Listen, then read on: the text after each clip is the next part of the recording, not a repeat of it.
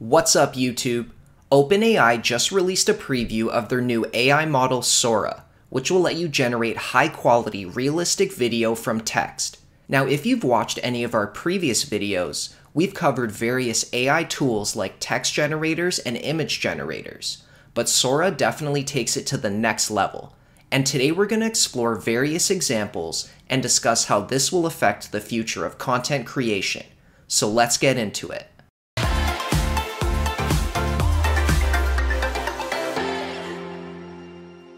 To start off, let's check out some examples of AI-generated video that was created using Sora. Here's a video of a man wearing a spacesuit exploring a vast landscape. I've included the text prompt at the bottom so you can see exactly what was typed to generate this video.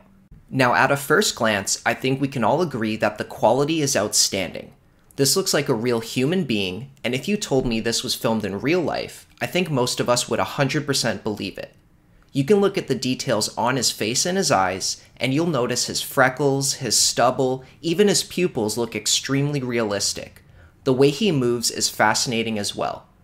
Here's another example of a drone shot with waves crashing against a cliff. The movement of the water and the way the sun bounces off the cliff is absolutely stunning. Now, if you're wondering if Sora will work well for generating animated video content, this is what you can expect. The textures and details in the fur really highlight the capabilities of this AI model. Now, obviously, every example isn't going to be perfect when you take a deeper look.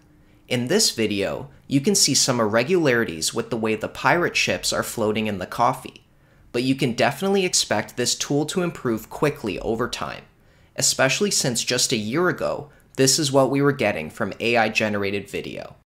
If we look at the technical report, Sora will be able to generate up to a minute of high-fidelity video. Now, obviously, they plan on scaling this generation model, so you can definitely expect that limit to increase with time. Further down in the report, you'll learn that you can generate videos with custom dimensions and various aspect ratios as well. This will be great for switching between vertical and horizontal video content, and you'll also be able to generate smaller video sizes for testing out certain text prompts. All the examples we've shown so far are text-to-video samples, but OpenAI says that you can use existing images and videos as inputs too. This could really be cool if you want to bring an old image to life or repurpose any existing content that you already have. Just by scrolling through the various examples, you can see the range of styles and themes that this AI model can generate. But it does make me question what's in store for the future of stock video websites or even the film industry as a whole. Why spend large amounts of money paying for high-quality stock video or putting together large productions when soon enough we'll be able to generate cinematic content with just a basic text prompt? Now, clearly nobody can predict the future and nobody knows exactly how these industries will change and adapt. But the way AI generators are advancing at such rapid speeds, you can't help but question how this will change the process of content creation on small and large scales. Well, that's all for today's video. Hopefully you found this interesting, and we'd love to hear your thoughts in the comments below. Remember to like and subscribe for more amazing content, and we'll see you in the next one.